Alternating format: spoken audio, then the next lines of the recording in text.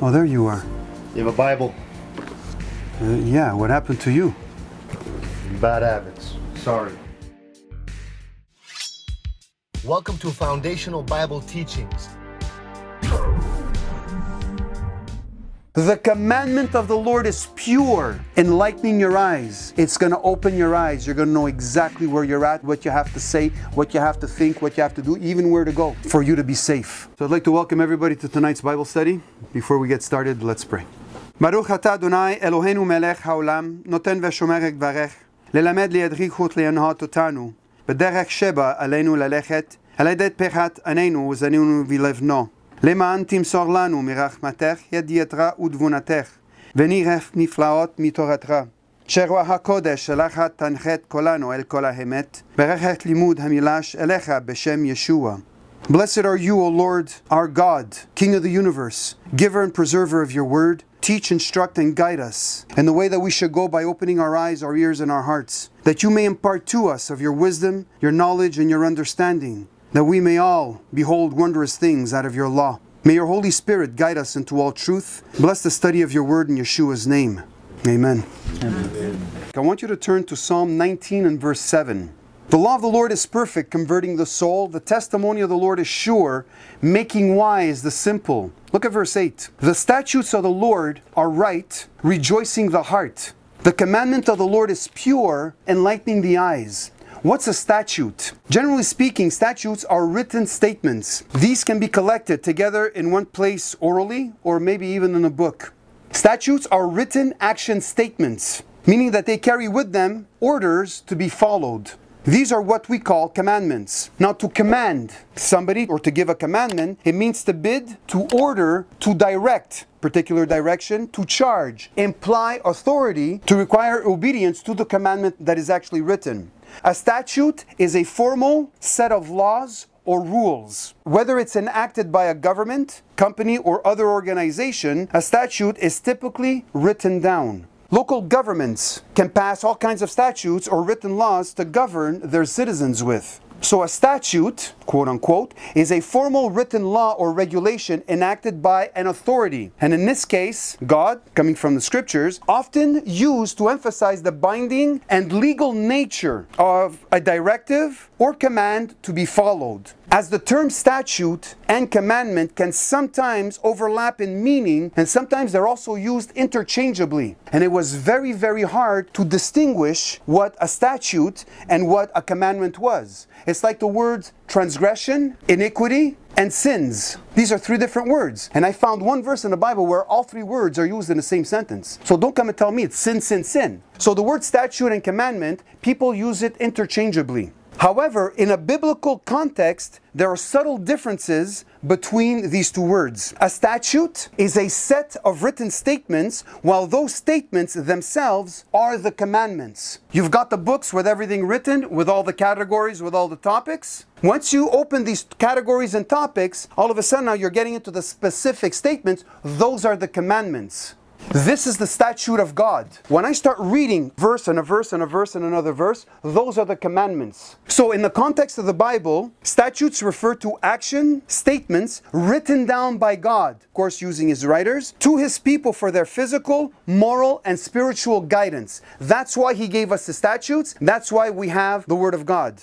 Now these action statements become the commandments we are to follow. Statutes incorporate a broader range of laws and regulations. Example, you have the moral laws. So you got the moral law, which is the topic, but then you got so many commandments attached to this particular topic. Ceremonial laws, dietary laws. How about civil laws, sacrificial laws, laws of purity and morality? So you've got those laws over there. Civil governance, just to name a few. They are to govern various aspects of religious, moral, and civil life. Statutes encompass a wide range of rules and guidelines that were given to the Israelites as part of their covenant with God. Here's a few examples. Moral laws. Don't forget, the Bible is a collection of books, and you've got poetry in there, you've got songs in there, you've got history in there, and of course you're going to have your laws by which we're supposed to be basing our lives on. So now you have the moral laws. These laws provide guidance on ethical behavior and personal conduct.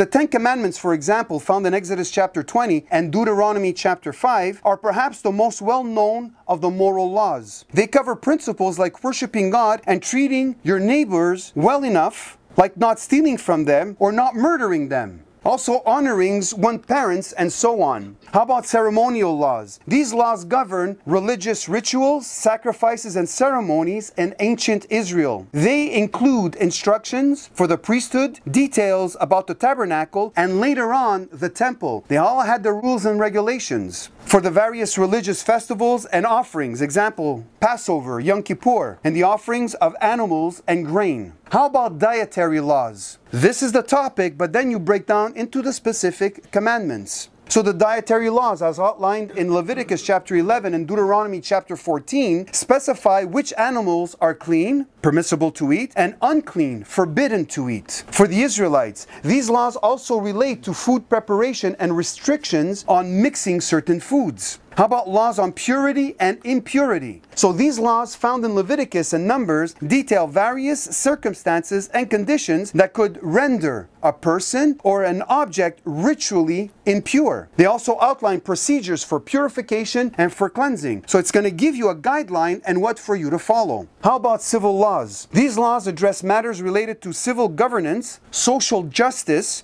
and property rights. They divide guidelines for resolving disputes, criminal justice, and fair treatment of individuals within the community. Examples include laws about restitution for theft, regulations on property and inheritance. How about the laws of holiness? God also instituted that in a statute, and we have His commandments. Leviticus chapter 17 through 26 contains a set of laws known as the Holiness Code, which emphasizes personal and societal holiness. They cover topics like honoring parents, caring for the poor, avoiding idolatry, and practicing justice and kindness. How about the Sabbath laws? These laws pertain to the observance of the Sabbath day as the day of rest and worship. They are outlined in Exodus chapter 20, verses 8 through 11, and other various passages, and everything that incorporates on the Sabbath laws. Laws concerning vows and oaths, when you make promises. These laws provide guidance on making and fulfilling vows and oaths. They emphasize the importance of keeping one's word and honoring commitments, which today, the word that comes out of somebody's mouth doesn't mean anything anymore. Personally, I've lost faith in a lot of people when they say stuff, especially coming from some of the Christians sometimes. How about the laws of tithing? Is tithing for today? Was tithing just for Israel? How does that work? That's another Bible study. I'm just going to cover the topical. Tithing laws require the giving of a portion of one's income or produce to support the priesthood, the orphans, the widows, and the maintenance of the religious infrastructure, which was given to Israel. The statutes of the Lord are right. This means that within the statutes of the Lord, God's rules and commandments are just and they're morally right. You can never go wrong. You can be on that path with the lights closed and you're never going to trip. You're never going to fall into the hole. They guide us and help us make good and righteous choices, which a lot of people today are not making. Why? Remember when I talked about the godly wisdom and then the worldly wisdom? Whatever you're standing on, that's where your life is going to be going. Live a clean life without getting tangled in the different evils that we can get ourselves into. But if you're standing on the statutes of God and understanding what the commandments are in whatever area of your life, that's what's going to keep your head on your shoulders and your feet on the ground. You cannot go wrong. There's nobody that's going to move you off of that. The statutes of the Lord are right. They help to keep us safe from Satan, from evil men with mischievous intentions, from the evil woman that would lure you into sexual depravities, draining your life out of you.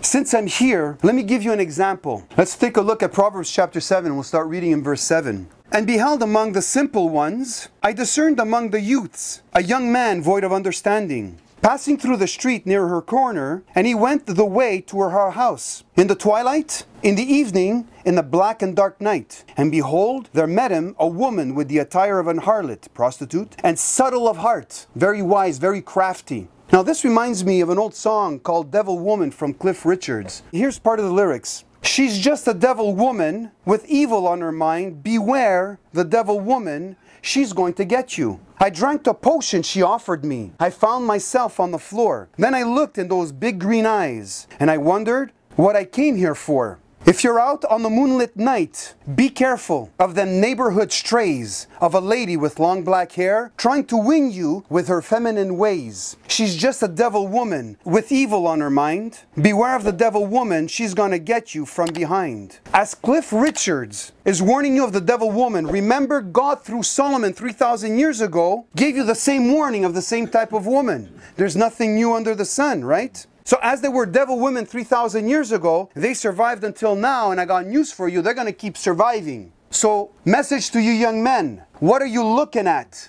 What are you getting sucked into? She is going to drain the life out of you. I do not want you to go through that experience, but if you got to go through that experience, after you get out of it from the other side, looking all scambopulated, you turn around and you're going to warn the next young man to say, hey, don't go there because I've been there and this is what happened to me. And they say that the Bible is an outdated book. Right. Blow it out your ear. Verse 11. She is loud and stubborn. Her feet abide not in her house. Now she is without, now in the streets, and lieth in wait at every corner. What is she waiting for? So she caught him and kissed him, and with an impudent face said unto him, I have peace offerings with me this day, and I have paid my vows. Therefore came I forth to meet thee, diligent to seek thy face, and I have found thee. Poor sucker. I have decked my bed with coverings of tapestry, with carved works, with fine linen of Egypt. I have perfumed my bed with myrrh, aloes, and cinnamon. Come, let us take our fill of love until the morning. Let us solace ourselves with loves. For the goodman is not at home. My husband is not at home. The goodman is not at home. He is gone on a long journey. He hath taken a bag of money with him, and will come home at the day appointed. With her much fair speech, she caused him to yield. With the flattering of her lips, she forced him. He goeth after her straightway as an ox goeth to the slaughter, or as a fool to the correction of the stocks. Let me say it another way. As a dog is enticed by food to the chain that's going to be holding him back, so does the youth go to the temptress, to the harlot,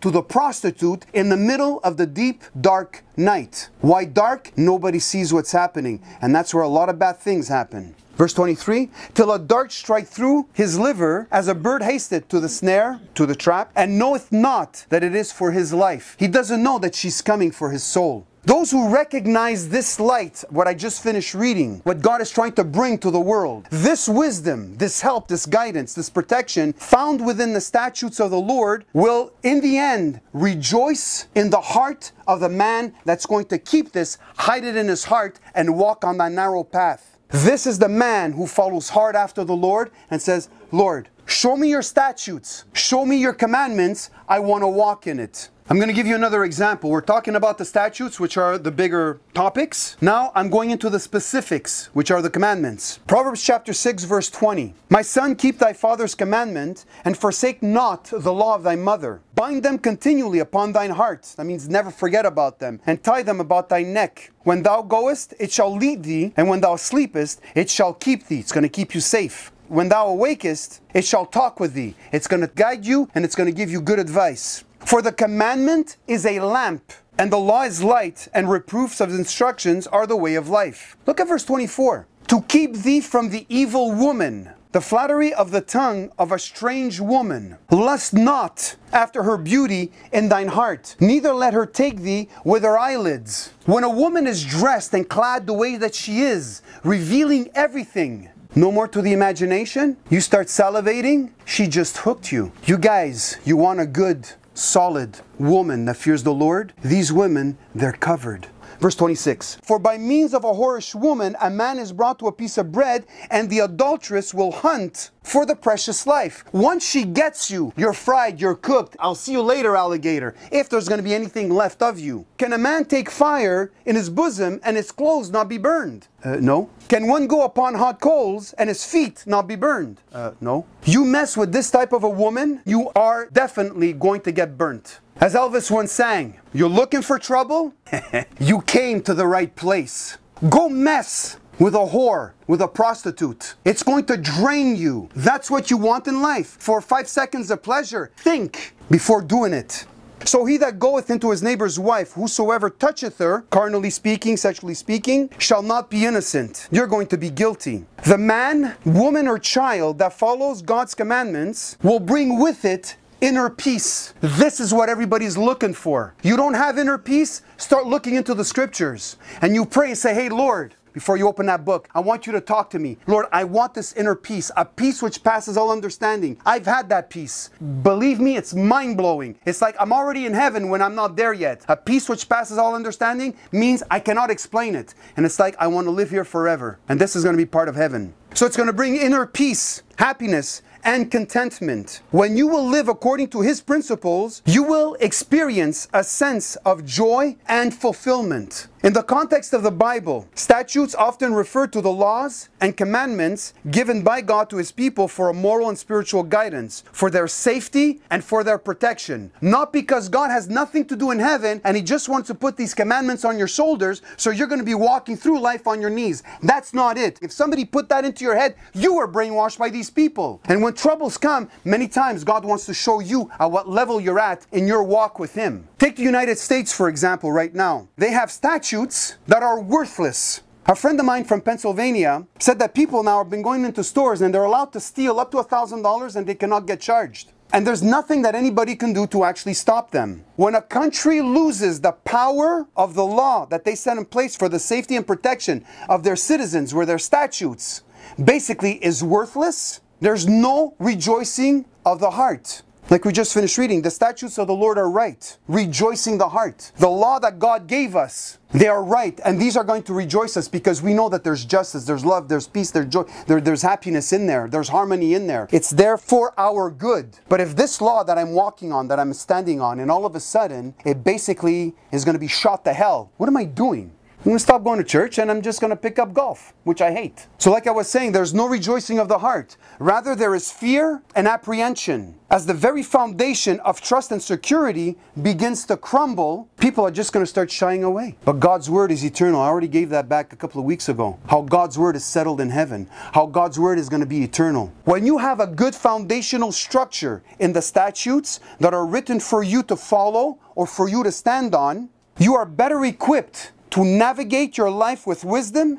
with integrity, and a sense of purpose. This is what's going to rejoice your heart. So Psalm 19:8, the statutes of the Lord are right, rejoicing the heart. The commandment of the Lord is pure, enlightening the eyes. The commandment. A commandment is a specific directive or order issued by an authority found within the statutes. Commandments found within the statutes are typically more specific and direct in their instructions. They often emphasize moral, ethical, and religious obligations. The word command means to bid, to order, to direct, to charge, implying authority, power to control, and it requires obedience. A command is a mandate, an order or injunction given by authority, and it's an order for us to follow. A commandment, quote unquote, is a specific instruction or directive given by God within the framework of statutes. Example, we're talking about the moral code before. In Exodus chapter 20 and verse 3, thou shalt have no other gods before me. Thou shalt not kill. That's in verse 13. Verse 14, thou shalt not commit adultery. Verse 15, thou shalt not steal. These are specific commandments now. So commandments are often precise statements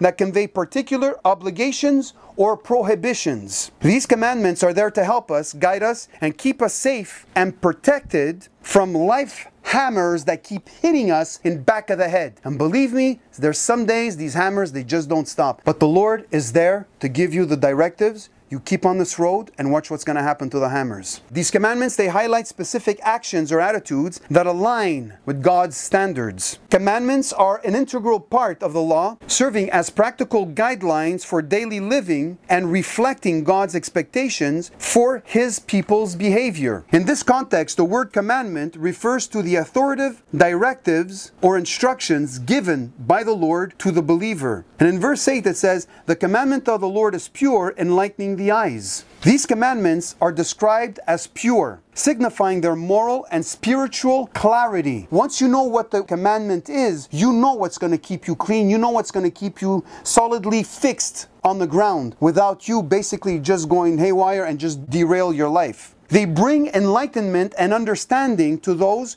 who follow them, guiding them in righteous living and revealing spiritual truths that enlighten the mind and the heart. By enlightenment, here means bringing knowledge, insight, and clarity to those who learn them to choose to follow them. Jesus memorized these two laws in two commandments. In Matthew chapter 22 verse 37, we'll start reading there. And Jesus said unto him, Thou shalt love the Lord thy God with all thy heart, with all thy soul, and with all thy mind. This is the first and great commandment. The second is like unto it, Thou shalt love thy neighbor as thyself. On these two commandments hang the law and the prophets. You want to summarize the Old Testament? He just did it for you. Love God, love your neighbor, you can't go wrong. Before I mention laws concerning vows and oaths, these laws provide guidance on making and fulfilling vows, oaths, promises. They emphasize the importance of keeping one's word and honoring commitment, which today is something that's disappearing off the face of the earth. That's why I'm having a hard time trusting people. So this is an overall topic contained in the statutes. These statutes incorporate a broad range of laws and commandments like we had seen before, and the specifics are found in the actual commandments themselves. So let me break down a couple of examples for you.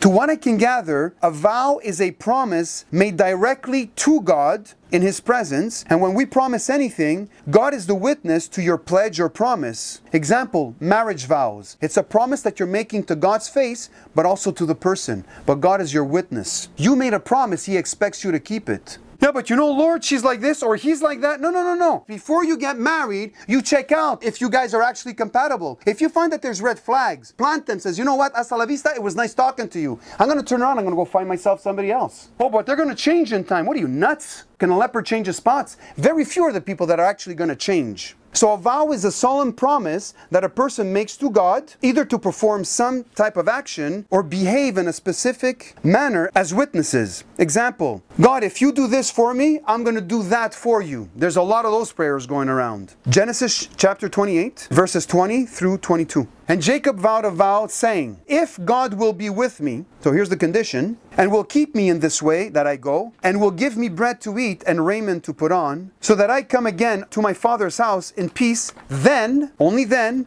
shall the Lord be my God. You do this, I'm going to do this. And this stone which I have set for a pillar shall be God's house, and of all that thou shalt give me, I will surely give the 10th unto thee. So he's making a bargain with God. Another example is found in 1 Samuel chapter 1 verse 11. Story of Anna. And she vowed a vow unto the Lord and said, O Lord of hosts, if thou wilt indeed look on the affliction of thine handmaid, and remember me, and not forget thine handmaid, but will give unto thine handmaid a man-child, then I will give him unto the Lord all the days of his life, and there shall no razor come upon his head.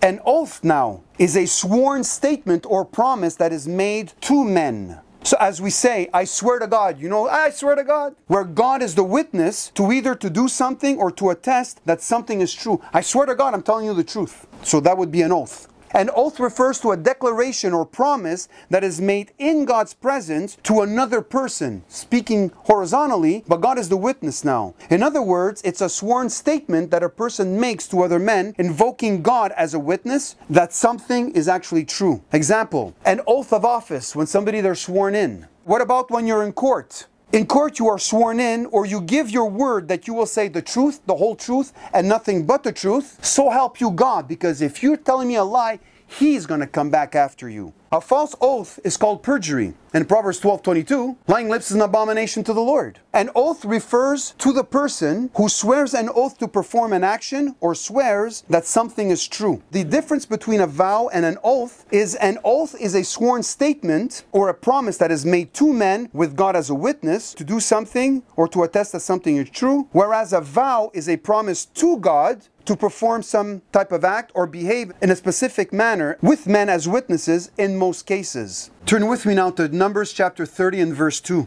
If a man vow a vow unto the Lord, or swear an oath to bind his soul with a bond, he shall not break his word. This is what everybody is doing today. He shall do according to all that proceedeth out of his mouth. Better not to say something than to say something, not do it, and then you get in trouble. This verse emphasizes the importance of keeping one's vows and oaths made to the Lord and men. Here you have both the oath and the vow in the same commandment. Whichever comes out of your mouth, make sure that you keep and perform what you said you would do. Turn with me now to Ecclesiastes chapter 5 and verse 4. When thou vowest a vow unto God, defer not to pay it. For he hath no pleasure in fools. Pay that which thou hast vowed. Defer not means don't delay, don't put off, don't postpone to a future time. You opened your mouth to promise something, you better produce it now. You don't want to do it? Keep your mouth shut. As a believer, you cannot go wrong. There's going to be no drama in your life. What did Jesus say in Matthew chapter 5 and verse 33? Again, ye have heard, it hath been said by them of old time, thou shalt not forswear thyself, but shalt perform unto the Lord thine oaths. Jesus is addressing the issue of oaths and making a point about truthfulness and honesty in one's speech. When you give a word and you don't keep it, can somebody trust you? Absolutely not. I, for one, usually take 3 steps backward. Hey, hi, how you doing? But I want nothing to do with you. In the Old Testament, it was common practice for people to make oaths invoking the name of the Lord or a divine witness to emphasize the truthfulness of their statements or commitments. Just like today, who swear on almost anything. Swear to God. They swear on their mother's heads. They swear on their kids' heads. They swear on their father's heads. Some of them, they swear on their dog's head. I never understood that one. And whatever else that these people can conjure up. The commandment, thou shalt not forswear thyself, but shalt perform unto the Lord thine oaths, that we just finished reading, reflects the importance of keeping one's oaths, your word, and commitments to God.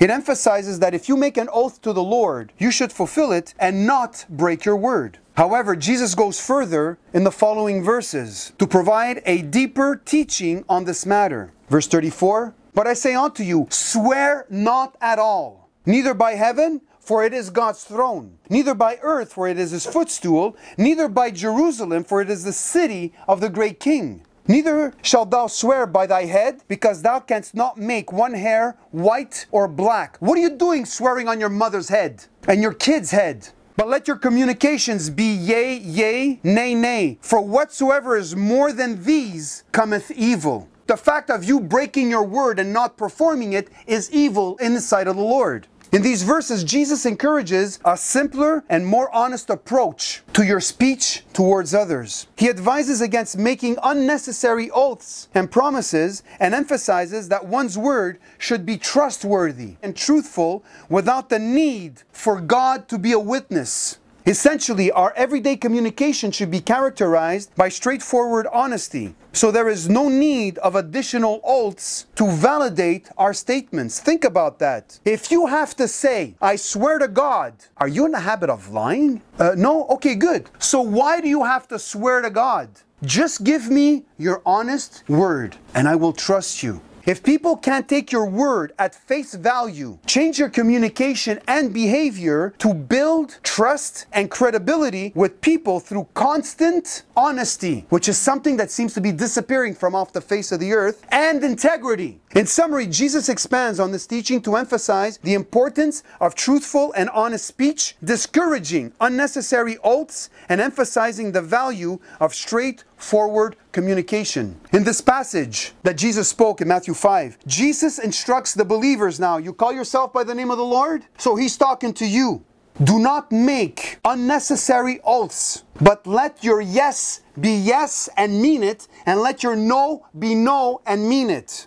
And this is going to indicate the importance of your truthful and honest speech. And eventually, you will have a reputation. These verses and passages highlight the significance of keeping vows and oaths made to God and the importance of honesty and integrity in one's speech and commitments. How many commitments are broken? Yeah, I'll be there. And the guy's still waiting. Here are some commandments that emphasizes the importance of honesty and truthfulness. Let's look at the first one. Proverbs chapter 12 and verse 22. Lying lips is an abomination to the Lord, but they that deal truly are his delight. This verse highlights that God values truthfulness and honesty while abhorring lies. Do you know what it means? An abomination means extreme hatred. He's got an extreme hatred for lying. As much as possible, I took that out of my mouth. And if I'm about to do something where I have to lie, I'd rather not do it. Let's look at Ephesians chapter 4 and verse 25. Wherefore, putting away lying, speaking every man truth with his neighbor, for we are members one of another. This is talking about the believers to the believers. That means believers were lying to other believers. The world is already doing it.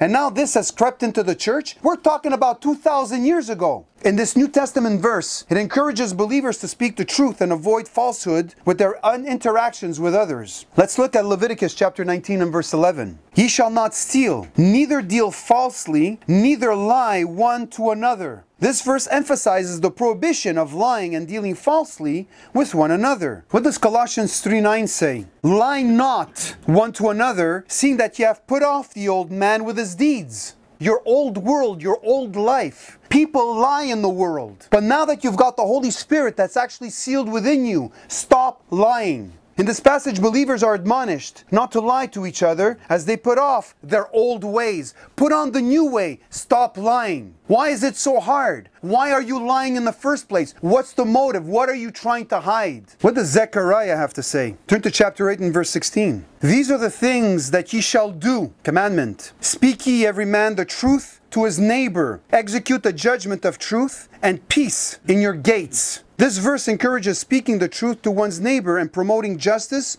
truth, and peace. Go to Proverbs chapter 19 and verse 1. Better is the poor that walketh in his integrity than he that is perverse in his lips and is a fool. This verse contrasts walking in integrity and being perverse in speech, emphasizing the value of honesty. You've heard the old saying, honesty is the best policy. There's a lot of experience. There's years and years and years behind that proverb. It's there for you, for your guidance, if you're willing to take this wisdom and to actually walk with it. These verses highlight the significance of honesty and truthfulness as important virtues in the biblical text. They encourage individuals to speak the truth, avoid falsehood, and live with integrity in their interactions with other people. In essence, a commandment is found within a statute, and it often carries with it a strong moral and ethical connotation. Statutes cover a wider range of regulations and laws. The key difference is in the specificity of the directness of the instruction. Commandments are more focused and they're more direct, while statutes can be more comprehensive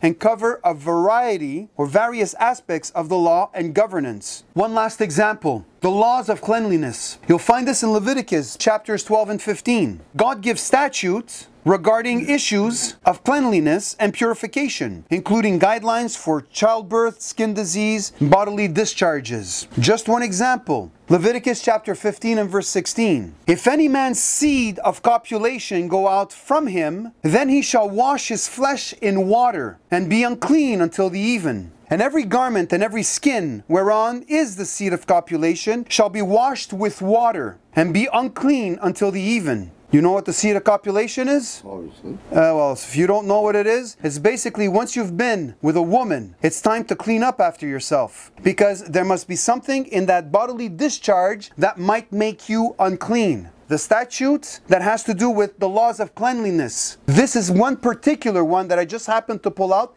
This is the one that came to my mind. After you finished, you take a shower. The statutes incorporates all the laws of cleanliness, and the verse in Leviticus chapter 15 verse 16-17 is an example of that particular command. These statutes are considered to be righteous and just, and they bring joy and gladness to the heart of those who follow them. You will not get sick. That's why you're going to go out and wash yourself. Would you rather be sick at a doctor's office or be clean at home with a smile on your face? They are divine guidelines for living a righteous and fulfilling life according to God's will. His will is for our benefit, if you haven't figured it out yet. A statute is an overall formal written law or regulation enacted by an authority, God. A commandment is a specific directive or order issued by an authority found within the statutes. Last but not least, in Psalm 19:8, the statutes of the Lord are right. There's nothing wrong in them. Rejoicing the heart by you following everything that God's given you. The commandment of the Lord is pure, enlightening your eyes. It's going to open your eyes. You're going to know exactly where you're at, what you have to say, what you have to think, what you have to do, even where to go for you to be safe. So guys, have yourselves a good week. Lord willing, we'll see each other next week. May the Lord keep you, guide you.